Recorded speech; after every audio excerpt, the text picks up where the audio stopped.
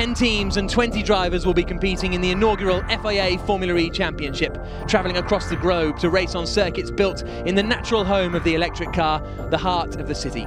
And we begin here in Beijing, a 3.5-kilometre circuit using the public roads around the 2008 Olympic Games.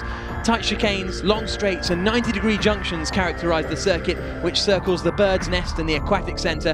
The first of the flag, after 25 laps of racing, will be the first ever Formula E race winner. We're finally here in Beijing.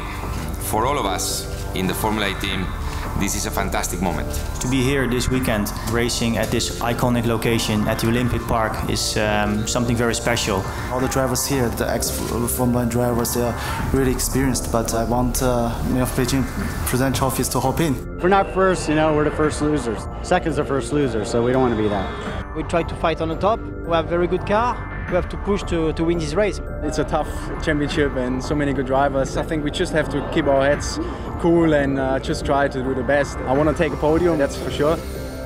New technology, it's vision for the future, and we wanted to make something with a different energy, which is electricity. And I wish really all the best with all my heart for this new FIA championship. This is when it gets serious now. There's a lot of talk about it, there's a lot of excitement and a lot of questions. Was it actually going to happen? And here we are.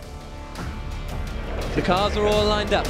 The lights are coming on, and for the first time, we go green in Beijing, and it's a very good start from Nico Prost by the looks of things. The app drivers are coming with him on the way down towards the first corner, but it's Prost who holds the lead into turn number 1. Around the outside goes Nick Heidfeld. He's got past Karun Chandler because they flash past the exit of the first corner, and then up towards the left-hander of turn 2. Frank Montani makes a move on his teammate Charles Pic, and Pic's going into the wall almost. Not quite. A bit of contact in the middle of the pack. Bruno Senna's out of the race. We're on board with Sam Bird, and that is Montani trying to get past Alguersuari going into the Hueyong chicane.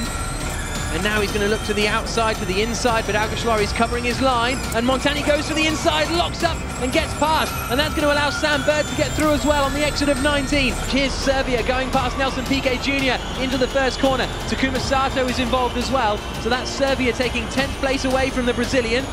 Oh, Sam Bird's gone wide. That could give Chandler the opportunity. Now down into the final corner of turn 20. Goes to the inside. Sam Bird's going to squeeze him. It really narrows down as we come up here towards this left-hander. But Chandler gets through and is up into 6th place. And the battle for the lead of the race is down to just half a second. Look at this.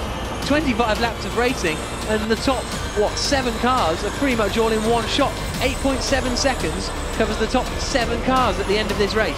It's closing up nicely here for the fans at home watching. I bet Prost is wishing it wasn't right now. 2 more corners to go now in the FIA Formula E race here in Beijing. There's still just 0.6 of a second between first and second, but it looks as though Nico Prost may just have enough. He comes through turn 19, 1 turn to go. Heidfeld's closing in as they come towards the final corner at turn 20. Is Heidfeld going to fancy a look into the last corner of the race? Heidfeld goes to the inside line, and they make contact, and they're both off. And that's an accident for Nick Heidfeld. He has gone off the circuit. The 2 of them come together at the final corner, which means Lucas de Grassi is going to take victory in the FIA Formula E race here in Beijing. A dramatic end to the race. Sam Bird has been classified in 3rd, 2nd place for Frank Montani, and the race winner, Lucas de Grassi, taking victory in the first ever FIA Formula E race here in Beijing. It feels great to be the first winner in Formula E. Although I have to say the accident in the last corner, it's something that nobody wants to win this way. I'm very glad that Heidfeld is okay and the car proved to be very safe, first of all, but I'm very happy to get this win home. It's good first event, very happy, very proud of the Formula E. Well done guys. It was an amazing day. I think the fans enjoyed it. They've seen some spectacular racing and some of the best drivers in the world and the best teams, and testament to Formula E for putting a car out that can withstand that kind of crash, and thankfully Nick is okay.